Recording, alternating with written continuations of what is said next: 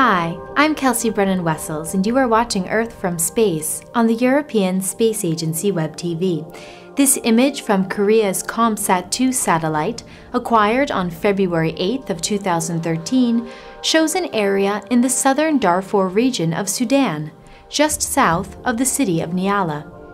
The Wadi Nyala flows diagonally across the image, surrounded by agricultural plots. Above it, we can see the straight line of the railway.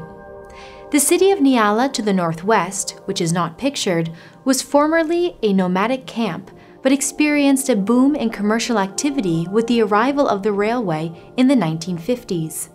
The population further increased as people moved to the town during times of drought and conflict.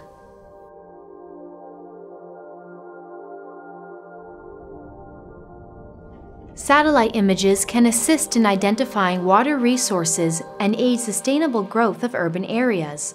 During times of conflict, they can also be used to find suitable locations for refugee camps by identifying where water and other resources are available, as well as suitable terrain.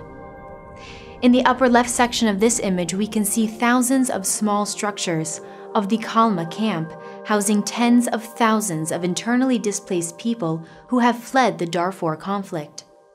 As the war in Darfur continues, so do the hardships in the camp. Kalma saw a recent outbreak in hepatitis, claiming an estimated 150 lives and infecting another 500 people. Last month, violence broke out between security forces and camp residents protesting raids by the government forces. A number of protesters were killed in the skirmish.